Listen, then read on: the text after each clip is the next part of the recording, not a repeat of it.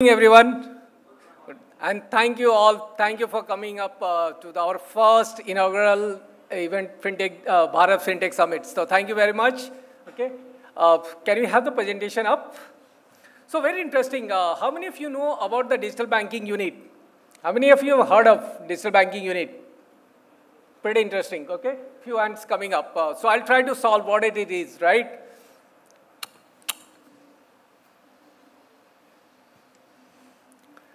So it's actually the last year primarily, yeah. Okay, thanks, guys. So let's just, before I get into the digital, okay, thank you. Managing both the hands is going to be tricky, okay? So it should not happen, I'm pressing here and then try to speak here. Okay, just ignore. Okay, thanks. It is last year actually when the RBI came with a concept called digital banking unit. But before I get into the digital banking unit, what the digital banking unit and how does it gonna help you, or can you can lead that entire the digital transformation fully, okay? I think one thing we need to appreciate, when the West built that entire the physical infrastructure, right, and that took them ahead, right, be it on the US or European market, if you look at it, I think India built that one of the best digital infrastructure. I think we all appreciate that, right? And it's not only appreciated within India, but across the globe, that kind of the digital infrastructure we have built it. And why I'm just trying to set a context that DBU is an extension of that kind of the digital infrastructure. Most of you are aware of it, right? As of 30th November, like say 1.3 billion Aadhaar card has already been issued. And just look at the number, 14 billion eKYCs. Majority of the eKYCs happening in the banking industry, right? Billions of e-signs has been happened, right? So India stack has completely set it the entire the transformation of the digital, right?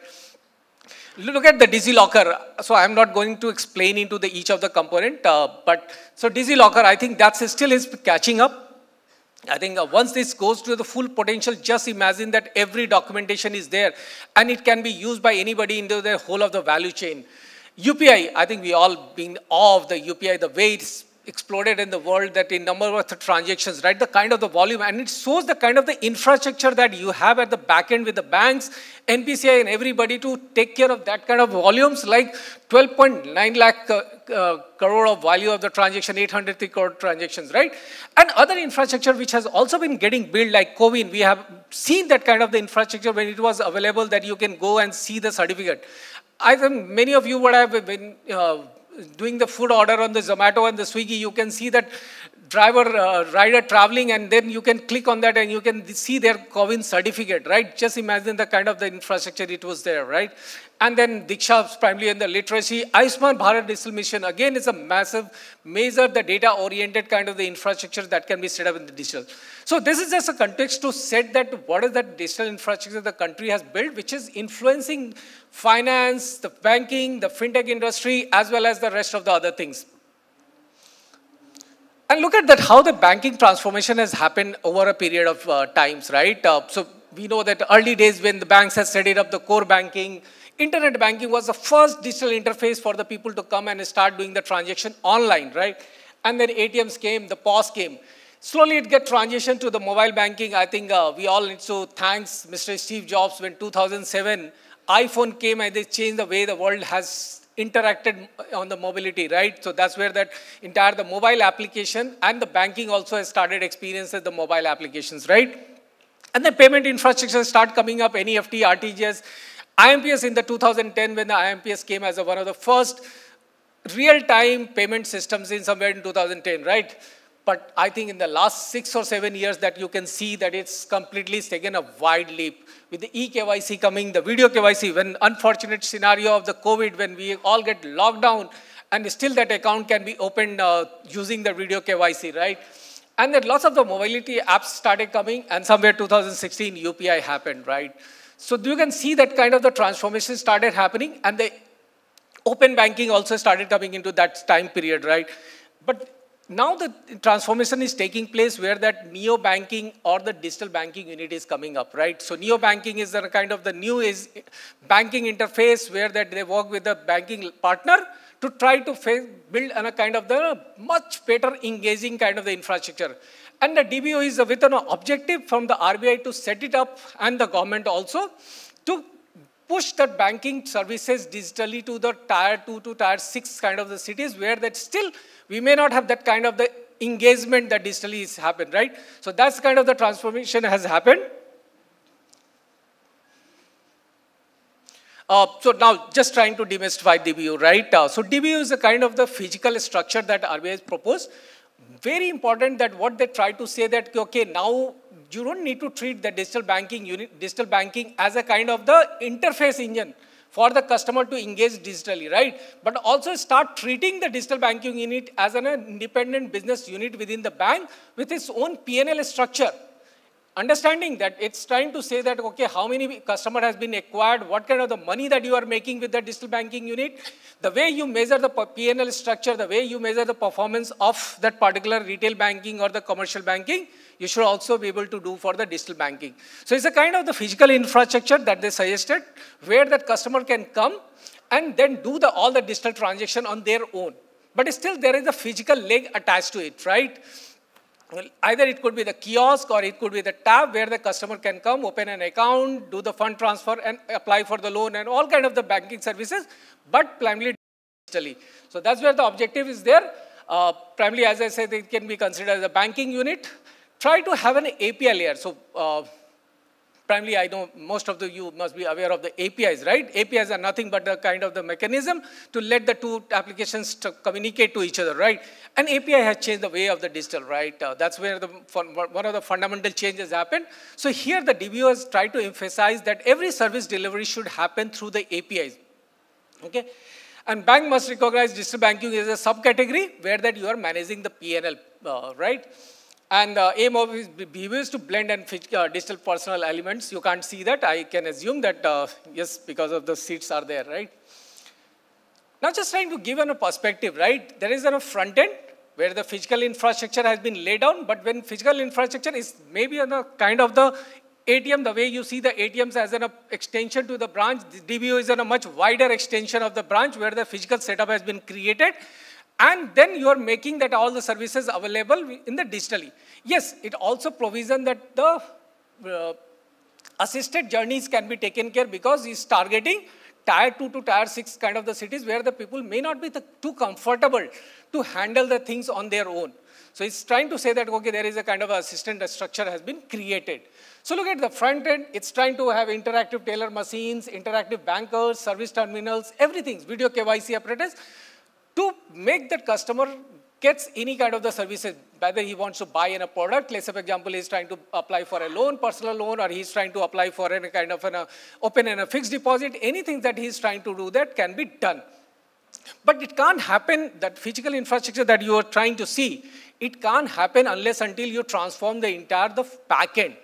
And that's where the entire digital transformation, I will try to link it, right? DBU is a kind of extension for you to really transform the banking in the back end. Because unless until you transform the banking in the back end, it's not going to be delivered on the physical infrastructure that is DBU, right? So it's like the core banking systems, which is there currently, the legacy infrastructure, maybe now transforming into the next layer of generation, which can make the services available digitally on the kiosk or the interactive machines that you're talking about. You can't deliver it unless until your backend supports, right? Say, for example, the core banking, if you want to open a fixed deposit, if it goes as a live as a request, it's not going to sort, right? It should be get opened automatically. And that's where most of the core banking, be it on the Finacle or anything else, you'll see that has transformed to that level where that it can support anything happen digitally on any of the interfaces. Payment processing system, I think most of payment has moved digitally, right? That's what we're seeing. But at the same time, you need to make sure that your entire backend also supports that kind of the control mechanism, because now you are trying to let the customers come and open an account or do the banking digitally. You need to make sure that it's being completely protected to add with the fraud management, anti-money laundering, and risk management, and all kind of the solutions can be built into that, right? Just more details about the DBU. So it gives you perspective that what we are talking about and what it contains. So it says that all the kind of the liability as well as asset product is should support. One of the measures, the shift has happened that it's emphasis on the asset side of it. We know that saving account now can be opened digitally, but can somebody apply for the personal loan digitally? Can somebody Can somebody open buy an insurance? Can somebody open a demat account digitally? So that's where the emphasis. So account opening, current savings deposits, it should provide the digital banking, like mobile banking, internet banking kind of facility, right?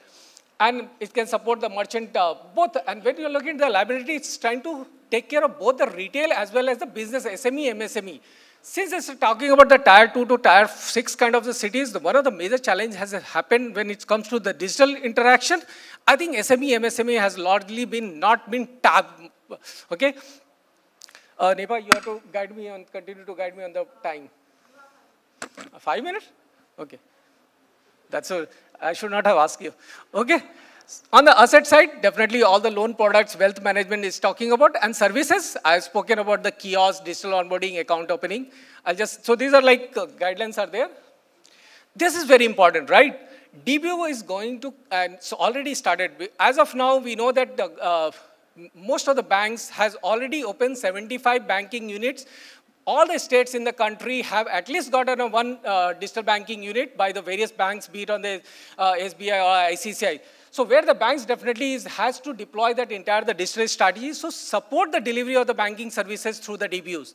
That's very critical, right? Unless until you have the strategy, you can't do the digital delivery. Upscaling, the partnership with the Fintech, that's very critical, right? Because Fintech is definitely helping you to extend the value chain of the digital infrastructure that banks are trying to create. Well, banks is creating that kind of infrastructure. I think fintechs are going to benefit, as well as fintechs are going to contribute to the whole of the process. So opportunity for the partner to banks to run, because it's DBU guidelines which has come from the RBI, it supports that, okay, banks can outsource to run these DBUs. Now just imagine that now banks can have the partnership with some of the fintechs and everybody.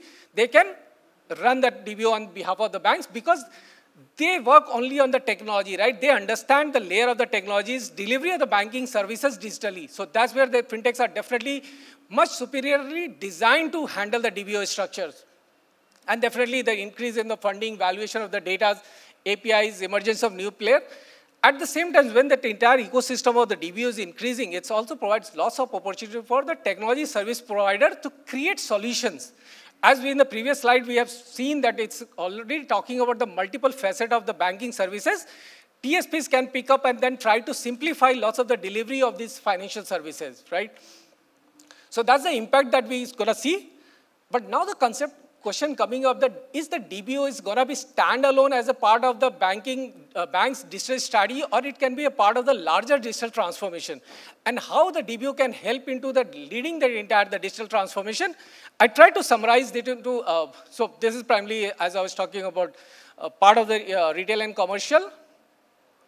This is again the structure, but I'll just, in the context of the time, I'll try to focus more on this slide, which is primarily emphasizing on the completely digital transformation led through the DBUs. As I was talking about, the DBU will helping the banks to streamline the entire front end and the back end, right? Now, how does it happen? Then you need to definitely put it as a core business stack. Again, you can't see that. I didn't realize that it can have a challenge. So you're putting the completely technology and digital stacks at the bank's end.